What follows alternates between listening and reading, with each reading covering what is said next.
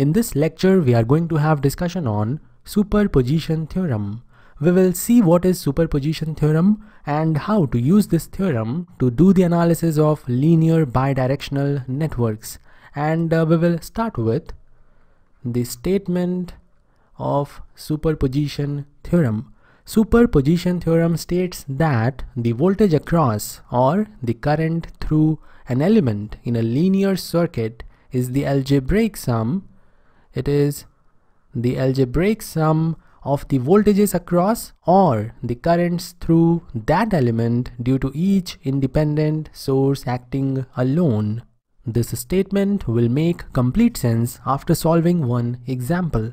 Now from this statement we can say that in a linear bidirectional network containing more than one independent source, the response in any element is the sum of responses obtained with one source acting at a time and the other sources being turned off. Now what do we mean by turned off? Turned off means all the independent sources are replaced by their internal resistances. That is, we replace every voltage source by 0 volt, or we can say the short circuit, and every current source by 0 ampere, or we can say that open circuit. For example, here we have this voltage source, and if we want to turn off this voltage source, then we will simply short circuit this voltage source. Here we have short circuited this voltage source, and if we have the current source and we want to turn it off, then we will open circuit this current source. Here we have open circuited this current source. So this is what do we mean by turning off the independent sources. Now before we move on to the example, to understand the superposition theorem in a better way, we will first note down two important points. According to the first point, we do not turn off the dependent sources. The dependent sources are left as they are. This is important point to remember. In second point, we should note down that the superposition theorem is not valid in case of non-linear circuits. So this is all for the introduction. Now we will move on to the implementation. And I have taken one question to understand how we can use superposition to find the voltage across an element. So here is our network and we need to find this voltage V by using the superposition theorem. I will give you few seconds to analyze the given network.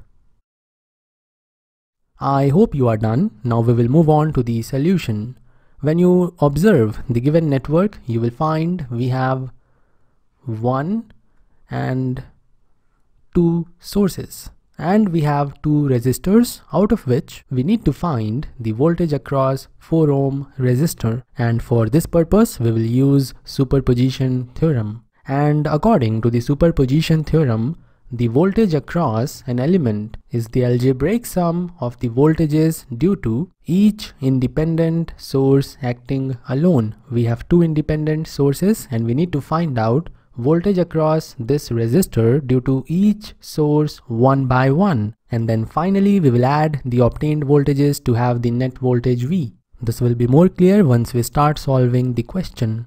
So what I will do first is I will consider the voltage across 4 ohm resistor due to this source. So first I will consider the 6 volt source. And this means we need to turn off this 3 ampere source. That means we will open circuit this source. So let us copy the given network, and after copying it, we will do some modifications. And the modification is we will open circuit this source and we will write V as V sub 1.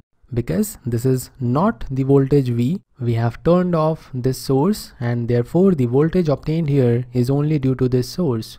Now it is very easy to find out V1. If we can find out the current through this resistor, we can have V1.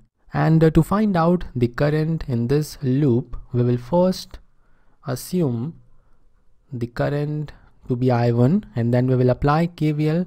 After applying the KVL, we will have plus 6 volts minus I1 multiplied to 8 minus I1 multiplied to 4 equal to 0. So we will have I1 equal to 6 divided by 8 plus 4, or we can say that current I1 is equal to 0.5 amperes. Now V1, it is equal to I1 multiplied to 4. We know I1, it is 0.5, therefore V1 is equal to 0.5 multiplied to 4, that is 2 volts.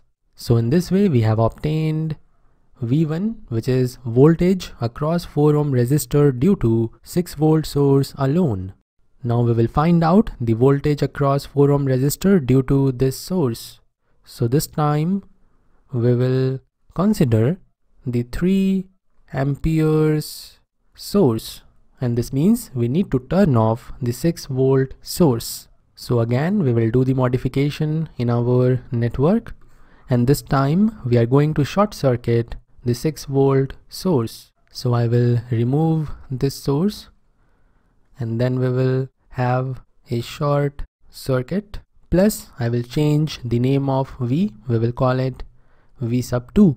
Now again we will focus on the calculation of voltage across this resistor, but this time we will find it out due to this source here when this source is turned off. And to find out the voltage V2, we will first find out the current in this branch. Let's say the current is I2, and once we have I2 we can have V2. To find out I2 we will use the current divider rule. According to the current divider rule, we will have I2 equal to the total current entering multiplied to the other resistance, which is 8 ohms, divided by the sum of two resistances, 8 plus 4.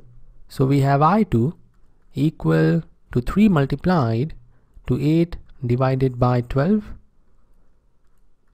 So in this way we have obtained I2 equal to 2 amperes. Now we can find out V2. V2 is equal to I2, which is 2 multiplied to 4 ohms. So finally we are getting V2 equal to 8 volts. So 8 volts is the voltage across 4 ohm resistor because of this 3 ampere source. Now the net voltage across this resistor, which is V, is equal to V1 plus V2, and this is from superposition theorem. We know V1, we know V2, we will have V equal to 2 plus 8, that is 10 volts. So 10 volts is the answer.